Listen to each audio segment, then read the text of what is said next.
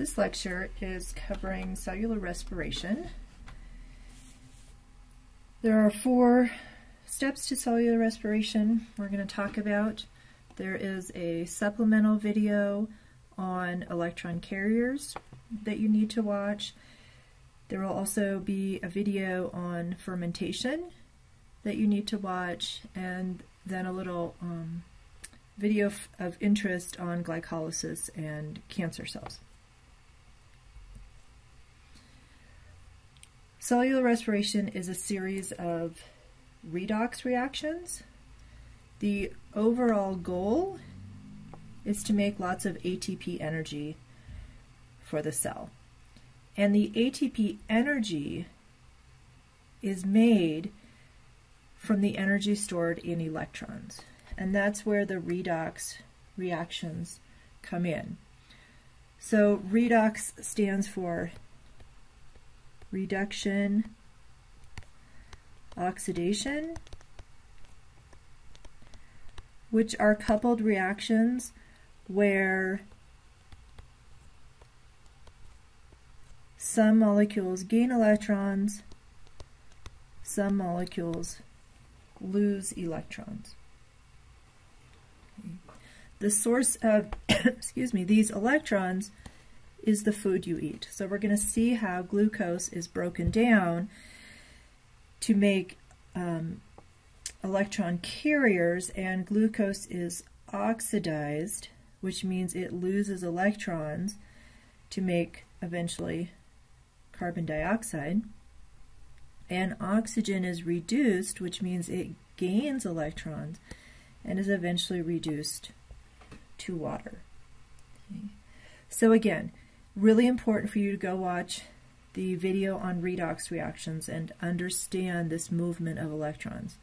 This lecture is going to focus on the 4 stages of cellular respiration. So this overall, get all this off. So this overall equation takes into account about 20 steps for metabolic pathways.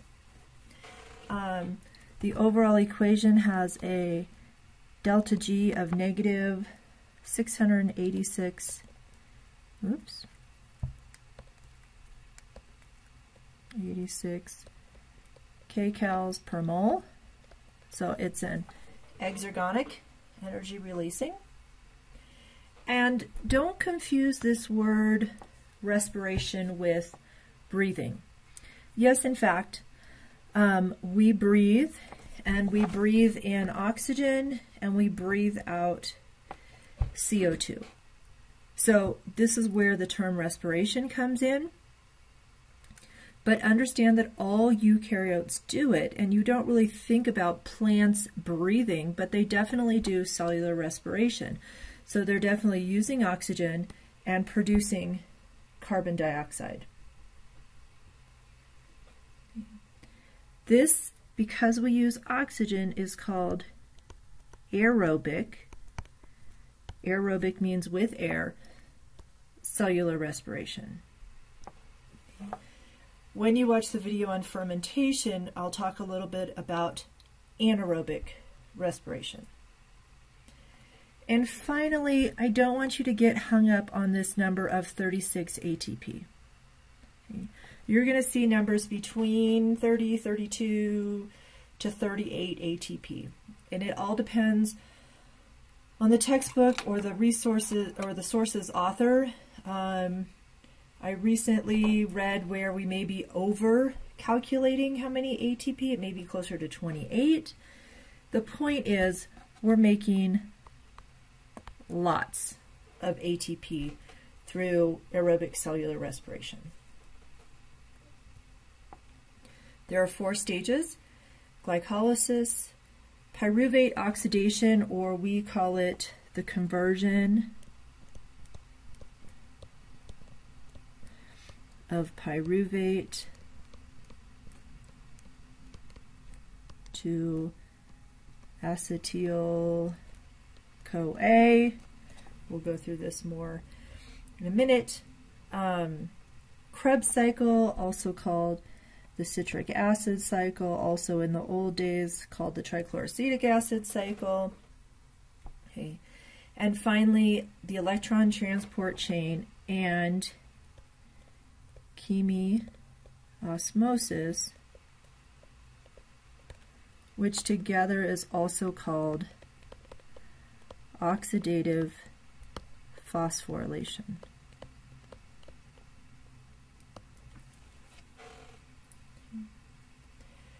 So I suggest, in addition to taking these notes, you print out this chart if you don't have it already, because you need to know where these four processes happen: the starting reactants, the end products, if it makes energy, and the electron carriers.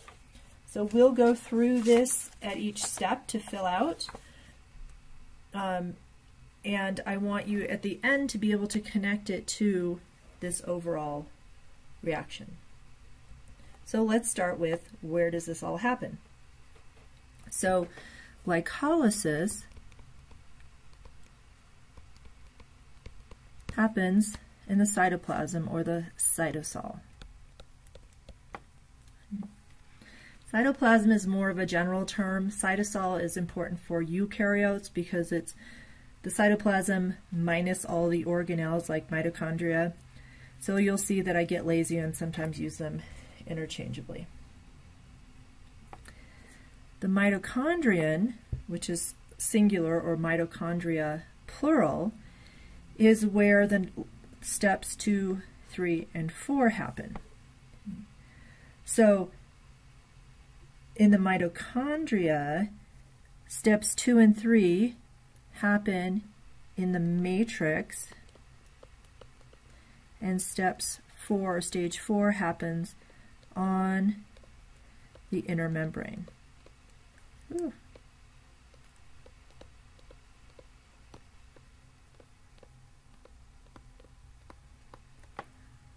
Okay, so let's look at this a little bit close up.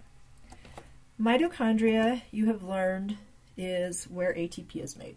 And now we're learning about the process of making ATP, which is cellular respiration. You hopefully also learned that mitochondria's structure is super important, and that it has two membranes, outer membrane and an inner membrane. Okay. So the outer membrane is thought to be the result of endosymbiosis. So this is something you've learned previously, but I want to reiterate it here. So the theory of endosymbiosis is that mitochondria and chloroplasts were once free-living prokaryotic cells that were taken in. So you've got your little mitochondria here, little guy that was taken in by a larger eukaryotic cell. And this larger eukaryotic cell wrapped its membrane around, brought the mitochondria in. That's the endo part inside. And they lived happily ever after. That's the symbiosis, living together. Okay. This is important because if you start thinking about your other organelles and eukaryotic cells, they're all single membraned, except for chloroplasts. And we'll talk again about this theory of endosymbiosis when we talk about chloroplasts. What I want you to see, besides having this double membrane, if you look down here, it says mitochondrial DNA. So mitochondria actually have their own circular DNA. Prokaryotic cells have circular DNA. So this mitochondrial DNA supports this idea that mitochondria were once free-living prokaryotes. And also, which is not shown in here, mitochondria have ribosomes. And these ribosomes do the same thing as our ribosomes, produce proteins, but structurally they are different, and they are more like prokaryotic ribosomes than eukaryotic ribosomes. So to support the theory of endosymbiosis, mitochondria have this outer membrane, or two membranes total. They have DNA and they have ribosomes. And their DNA and their ribosomes are very similar in structure to prokaryotic cells and very different in structure from eukaryotic cells. Okay.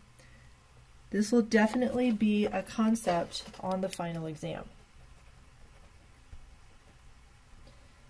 All right, let's look at this inner membrane, which used to be the prokaryotic cellular membrane before the mitochondria was taken in. And you can see it has a lot of folds, and these are called cristae. So the folds give it more surface area, right? So more membrane than if you were just a circle. And that allows for more cellular respiration to happen. Because on the cristae, if you look over at this mitochondria, there is a series of proteins called the electron transport chain that are located, they're embedded on that inner membrane.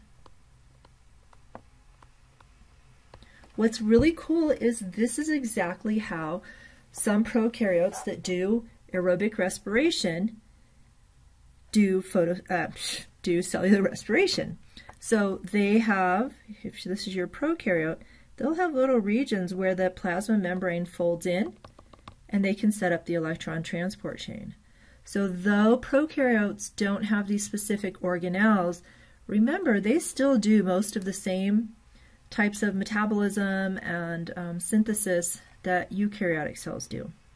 They just have to do it on one membrane that has lots of folds in it, just like the cristae of the mitochondria. Matrix, you're going to see a lot. That is this inner space, this fluid within the inner membrane. Okay. And we're also going to point out the what happens in the intermembrane space, which is the space between the outer membrane and the inner membrane. There's a super cool video that I've posted in this module from a production called BioFlix. You've hopefully seen some of the other BioFlix ones. I think it's a really good illustration of cellular respiration. I highly, highly encourage you to watch it because it's an animation, so it moves instead of showing everything static like we do on PowerPoints. All right, so you're going to see the chart pop up and the different parts filled in. I'm not going to pause here, but you can, or I guess I should say, I suggest you pause here, fill out your chart, or if you've been filling it out, double check. So this part is telling you where these processes happen. The cytoplasm, the mitochondrial matrix, and on the mitochondrial inner membrane. All right, so the first thing we have to do, since the first step is glycolysis, is we have to get glucose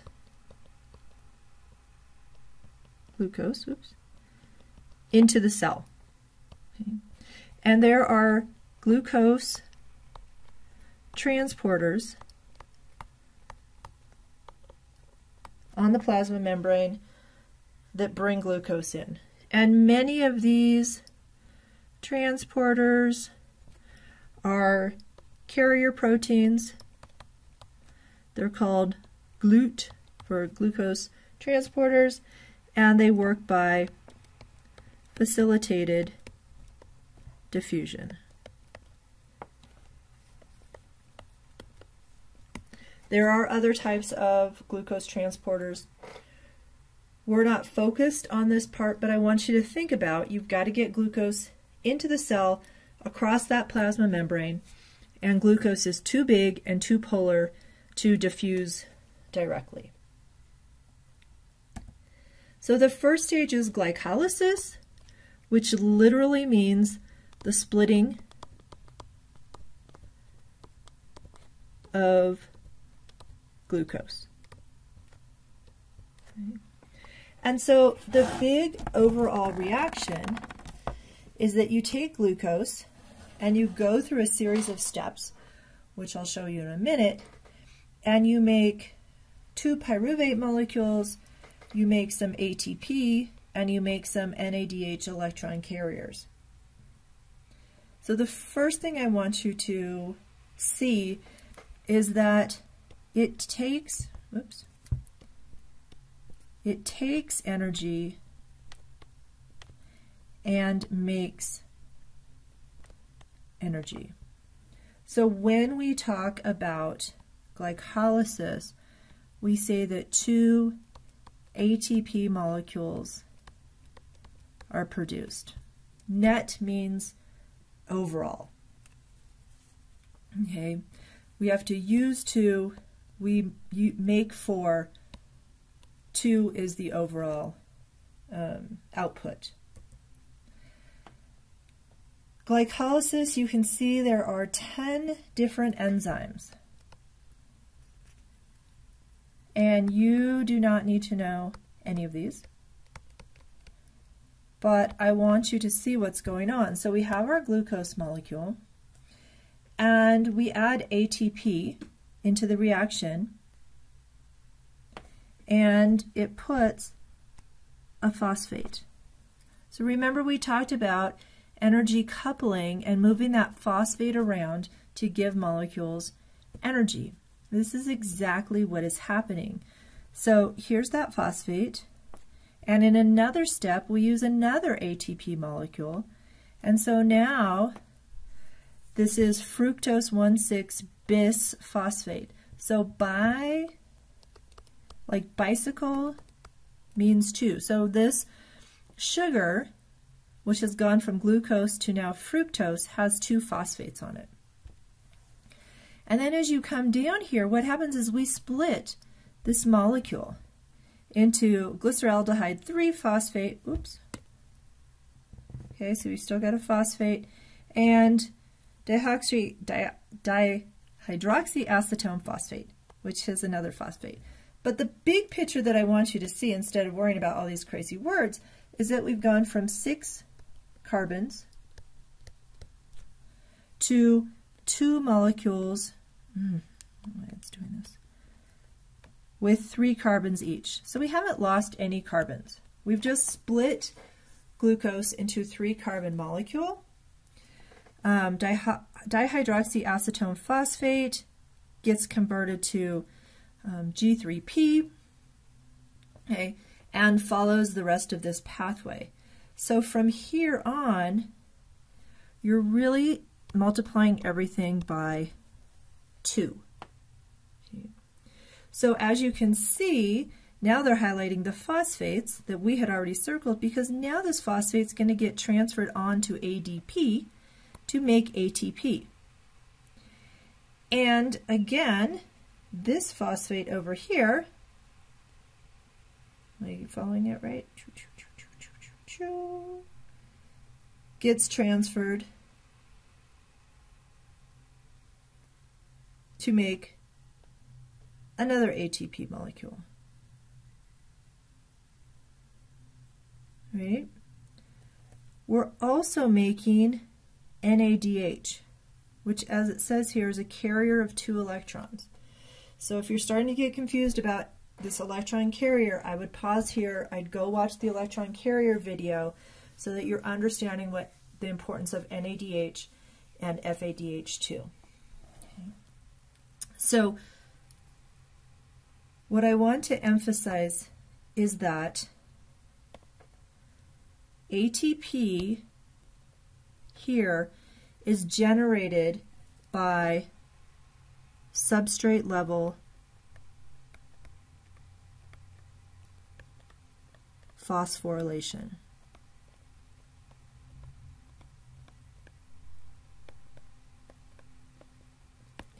And we talked about this earlier this semester, passing the phosphates, giving things energy, right?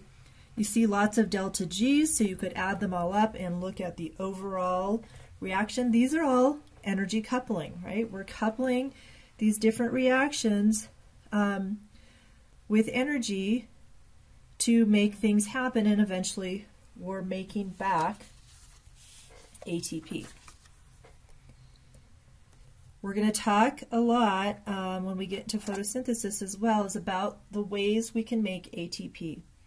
So again, substrate level phosphorylation is just taking the phosphate from a molecule, that's all that substrate means,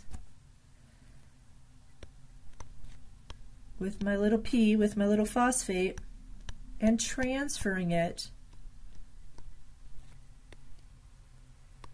and transferring the phosphate, in this case, to ADP. Remember that ADP means di, which is 2, so we've got bi, which is 2, and di, which is 2, and now we make ATP, which is triphosphate, so it has 3. That's our energy molecule. So here you go. Glycolysis, you start with glucose, you produce 2 pyruvate molecules, you produce overall 2 ATP, and you produce 2 NADH electron carriers. Now we're going to move the pyruvate into the mitochondria. Okay. So remember, we're out here in the cytosol, we've made pyruvate, and mitochondria have the outer and the inner membrane. So this molecule actually has to fit or move through 2 membranes. It moves through the outer membrane via something called a porin. And in this case, you've learned about aquaporins, which are tunnels for water. This porin is another channel protein. It's a big one, so it allows this 3-carbon molecule, and it's a non-selective channel. So pyruvate can just diffuse, well, facilitated diffusion right on through there. And then there's a specific mitochondrial pyruvate carrier protein that again uses facilitated diffusion to move the mitochondria, to move the pyruvate through the inner membrane. And so what happens to pyruvate is there's an enzyme called pyruvate dehydrogenase complex. Complex means it's actually multiple proteins that come together to make this enzyme. So this enzyme has quaternary protein structure. And what happens is we basically remove a carbon into carbon dioxide. So we're making carbon dioxide. We're putting this CoA piece onto it, and the product is acetyl-CoA. So for every pyruvate, you make 1 acetyl-CoA. Remember that for 1 molecule of glucose, you're making 2 pyruvates, so all of this is by 2. And we also make another NADH. So we're converting pyruvate to acetyl-CoA. This is happening in the matrix of the mitochondria. Okay. We're producing carbon dioxide, we're producing an electron carrier, we're producing acetyl-CoA. This is all times 2 per glucose. And this acetyl-CoA is going to feed right into the next stage, which is called the citric acid cycle. So let's summarize this. What I want you to see is that we take the end product from glycolysis, and that becomes the starting product for the next step. We take the pyruvate, we make acetyl-CoA and CO2. CO2 is a waste product or a byproduct, so it's not going to be used any further. It's going to diffuse into your bloodstream, and you're going to breathe it out. We're also making some NADH electron carriers. There is no ATP made at this step. Okay. So let's move on to the citric acid cycle. Again, this is happening in your mitochondrial matrix. We're talking about pyruvate from glycolysis, but I want you to know that when you eat stuff with fats, fatty acids can also feed into this pathway. And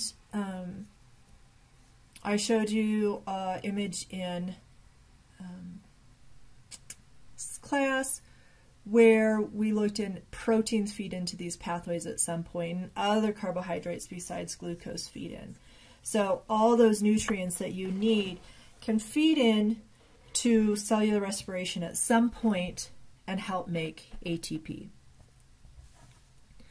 I want you to see that we're going to be making more electron carriers, NADH, another one called FADH2. We're going to be producing some more CO2 waste product, and the citric acid cycle or the Krebs cycle or the TCA cycle, this is a cycle, so it goes round and round and round and round. Okay. Acetyl-CoA has 2 carbons. So in order to allow this citric acid cycle to keep going, we have to get rid of those 2 carbons so that it can pick up another 2 carbons and cycle it through. So let's look at this in a little more detail. Okay. So here we start, acetyl-CoA. Okay. Everything in yellow are the names of the molecules. All the yellow to red arrows represent individual enzymes. So you can see in purple that we make some electron carriers. You can see in green down here we make ATP. And in blue we make CO2. This is for one turn of the cycle. We're going to have 2 acetyl-CoA, so we're always going to do this twice. And the video from BioFlix kind of shows you this movement of carbons, and so you could, in biochemistry, probably follow the pathway of the carbons.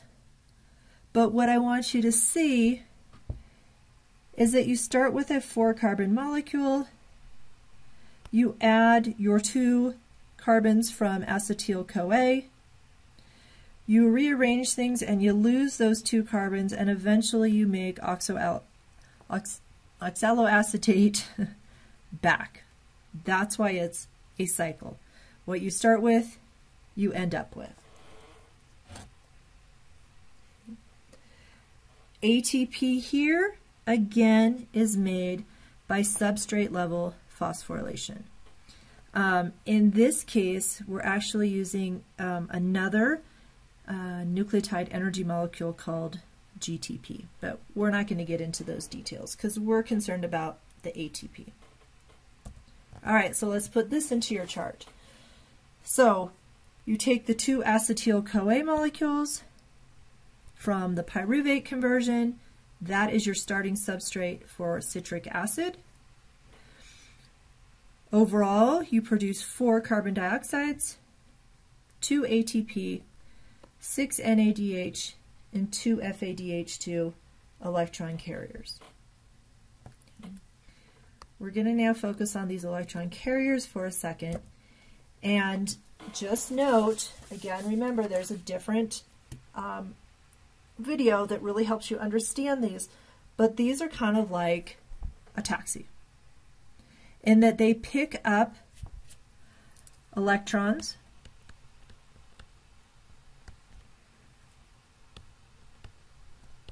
and they drive them somewhere else and they release the electrons.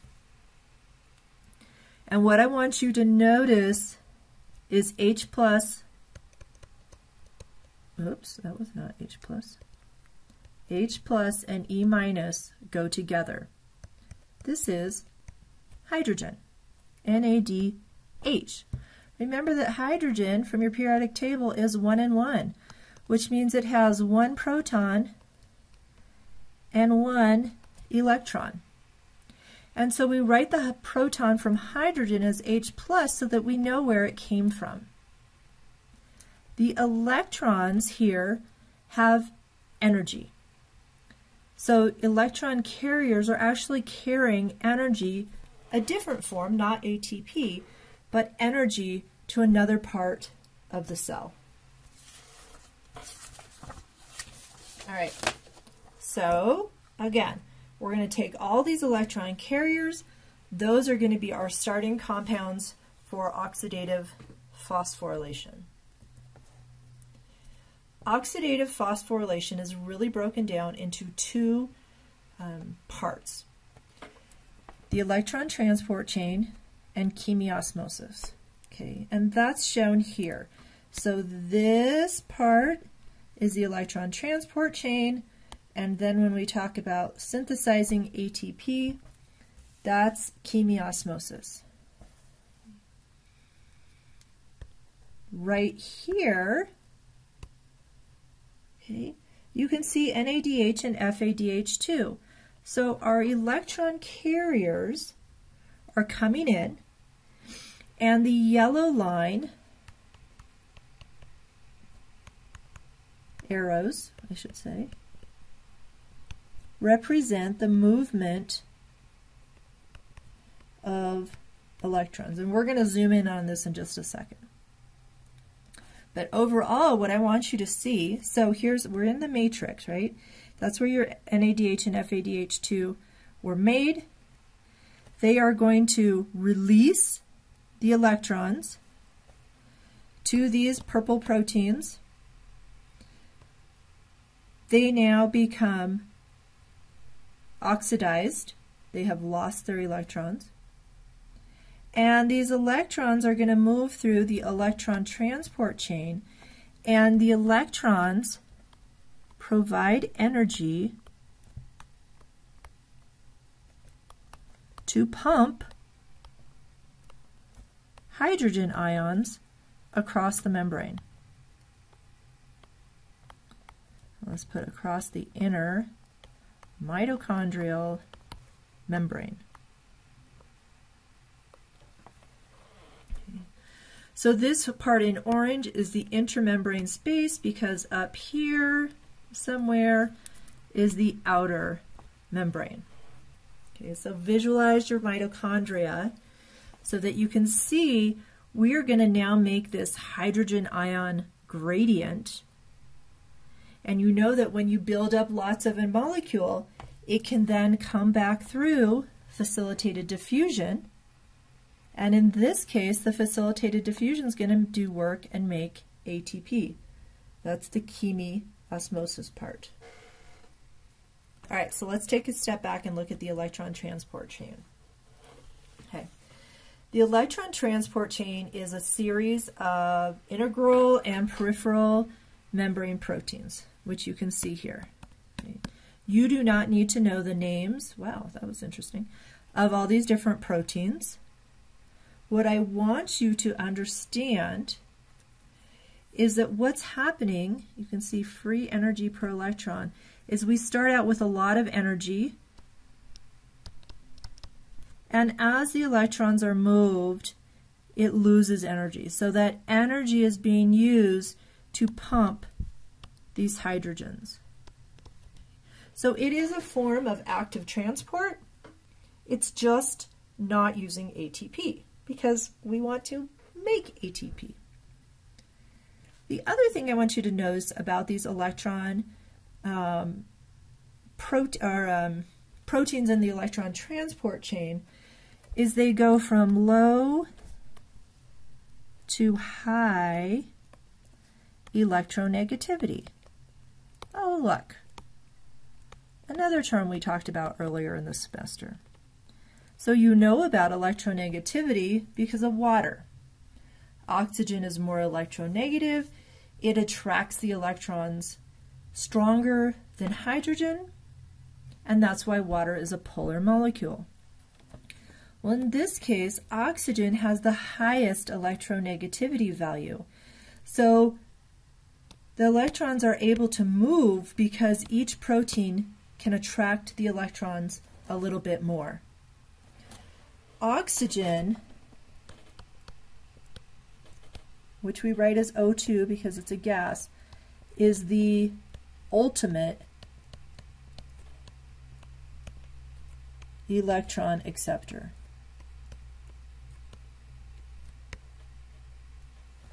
Okay. It is where we dump all of our electrons on, and this is where water is made. So yes, if you look back, there is water made in other stages of cellular respiration. This is the one we count the most because this is where oxygen is input and the result is water is made. These are a whole series of redox reactions because that's how you move electrons. And again, we're going from lower to higher electronegativity, okay, with oxygen being the ultimate acceptor. So this is why you die if you don't breathe. Because if you don't breathe, you don't get oxygen into your body, which means if you block this, the electrons back up, can't make this gradient, can't form ATP. You have no energy. You die. All right, another picture, I really like this one, of the electron transport chain. Again, here are our electron carriers. They're giving energy to these molecules. The molecules are passing the electrons along. They're pumping hydrogens. They're creating a hydrogen gradient.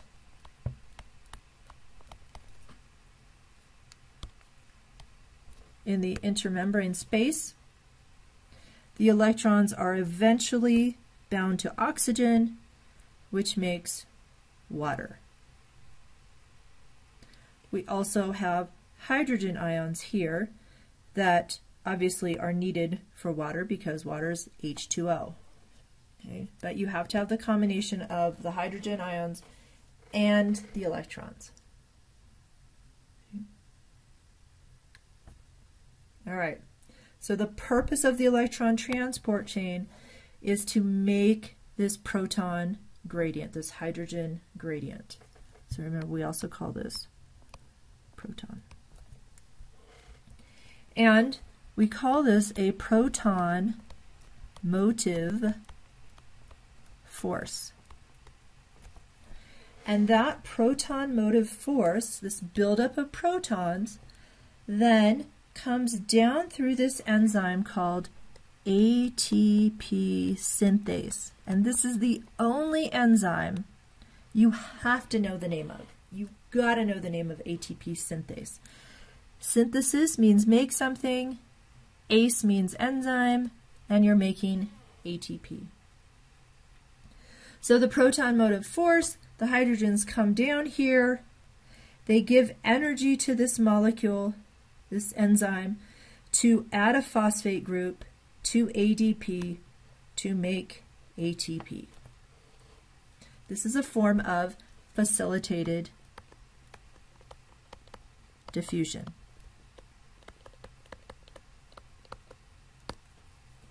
So we've used the energy of the electrons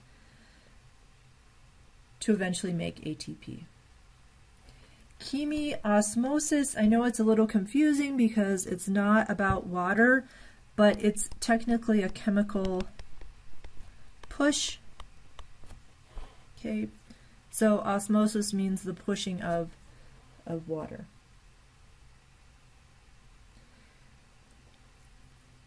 The way we produce ATP here is called oxidative phosphorylation.